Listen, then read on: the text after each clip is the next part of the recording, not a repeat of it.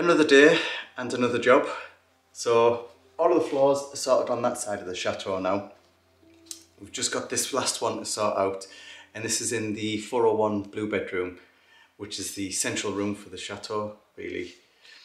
And this and the room below where the double doors were had suffered the most damage, to be honest, because these are the central ones. The guttering had a slight peak on it, and obviously the water was just coming straight through there because it had failed, because it had been abandoned for so long. Coming straight down, straight into the chateau, rotting the beams, rotting the windows, then coming down, rotting all the floor, and then further down and rotting the doors. So such a small job, like I said, keeping the gutters clean, created so much damage. There wasn't much of the floor left. As you can see, it's all just completely rotted away. So I haven't got much to go as a template, but I've got an idea of how it sort of went together. But I'm not going to be able to use any of the original pieces because they're all just too badly rotten and just full of woodworm really.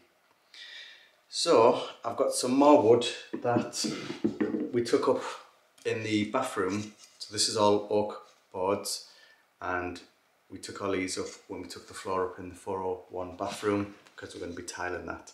And we kept them all aside because we knew we'd need them for jobs like this.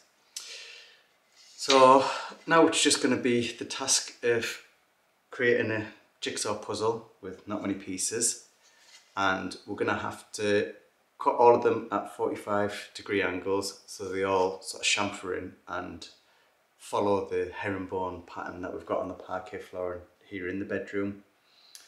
And not only that, then we're going to have to do the tongue and the groove on each part so they all interlock with each other and they're nice and sturdy really. So yeah, not a difficult job today, just another chateau job. So yeah, I'm just gonna sort of play about with it really, see how we get on. Just gonna cut a couple of the pieces and see how they line up, and then just go from there really and just piece it all together. Once this is done, then we can start getting the panels on to box all this part of the window in, which will be brilliant just to get this room completely finished as well. And then we can look at fillering it and sanding it all and getting it ready for undercoat really. So yeah, I'm going to crack on with this now, and I don't know how long it's going to take, I don't know how difficult it's going to be. I've done the one in the 400 bedroom and that was a slightly different design. It wasn't too bad, but we'll see how it goes. So I will crack on now.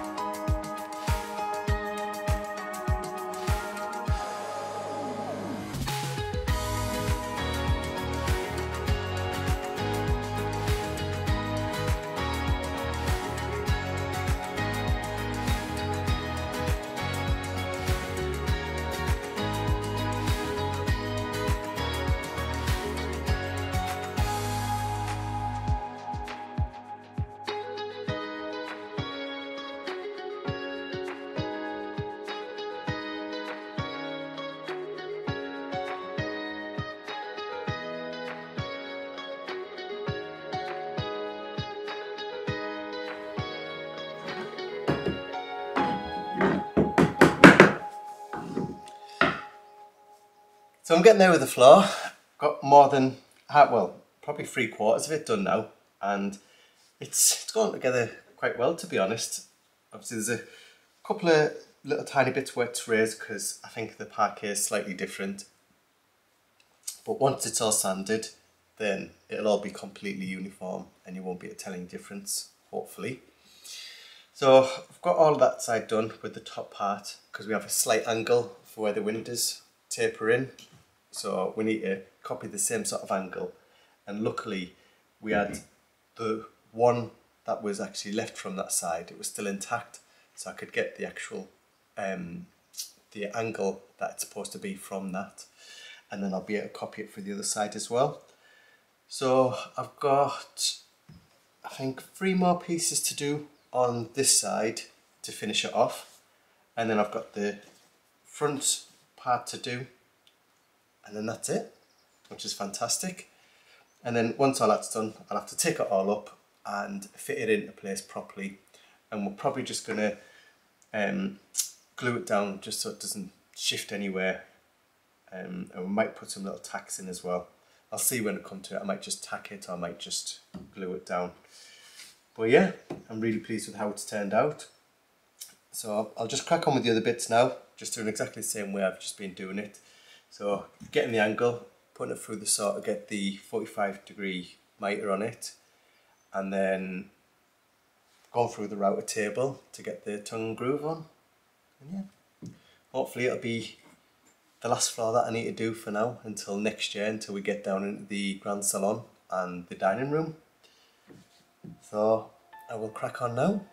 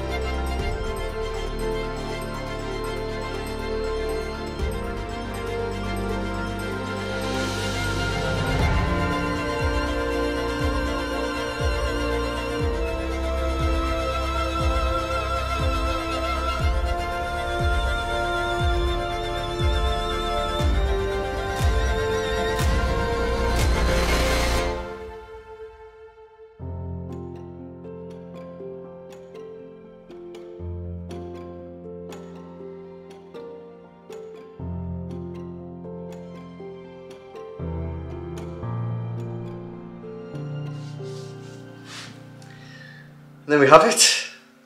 The floor is finally finished, and again, it's just looking fantastic. Every time I come in to do jobs like this, I absolutely dread doing them at first, and I don't look forward to doing them because I just think, oh God, this is going to be so hard and so complicated. But as soon as you start getting through it, it is relatively easy, to be honest. It was just making sure obviously that all of the lines line up properly and all the measurements are all exact. And yeah, I'm just so happy with it. It even lines up with the chevron herringbone pattern on the main floor. The lines actually follow through to the central part of the threshold for the window, which is just unbelievable. It's so good. And there was two little triangle parts, which are the normal parts that go anywhere. They're just like little tiny infills. Two of those were missing on the main section of the floor, and I've managed to fill those in as well. So when it comes to sanding it, it'll all just be nice and uniform, and yeah, you'd never know that there was a big gaping hole here. So now that's done, obviously we'll be able to look at getting the panels on the side for the windows and boxing all of the window in, and then this is a full room again, bar on the ceiling, which we'll be able to start cracking on with soon. It's just going to be a complete room, and then it's looking on the filling and sanding and getting onto the undercoat, which is a nice exciting job. But yeah, it's just fantastic. Like I said, I've got all of the floors done up here now on the second floor, so that's all of them ticked off the list. We won't need to come back to them until we do the ones downstairs. So I've got two to do in the grand salon, and I've got one to do in the dining room. But I think we've got the parquet there in our little cupboard, like the little toilet cupboard. I'm sure it's in there, which is just being chucked in there from when they've done the survey. So none of us have ventured in properly yet to get it out, so we need to have a little look at that. But yeah, like I said, it's another job ticked off the list. I'm just so pleased that I've managed to get it done. So let us know what you think, how it's turned out, and if I made it look too easy or if I made it look too difficult. But even Ash came over, and Ash had a little go of it as well. And like I said, once you've got your head around it, it's not too difficult. While I've been doing this, you might have seen as well that Mum and Ash have been quite busy sanding and fillering in the 401 red bedroom. So they've been getting all that sorted and prepped, and it's looking brilliant. So yeah, that's it for today's episode. Hope you've enjoyed it. Don't forget to like and subscribe because it massively helps us. And we'll see you in the next one. God knows what it'll be. I'm sure a job will pop up somewhere. So yeah, check us out on the next one, and see you soon. Bye.